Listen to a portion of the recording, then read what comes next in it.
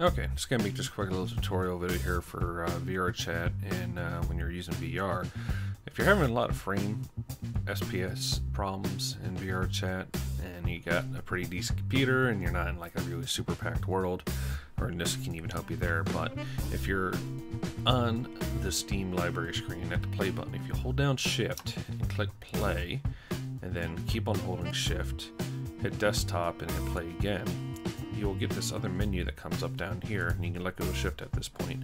You can set your screen resolution size for your desktop mode, and then the important thing is the graphics quality. Set it to VR low.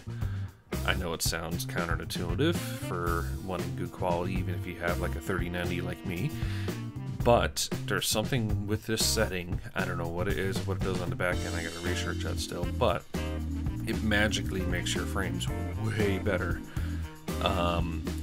Don't know why, don't know what it does, but it doesn't hurt quality. It almost looks like it looks better with VR low, like stuff looks crisper. So try setting it to that and see how your frames are.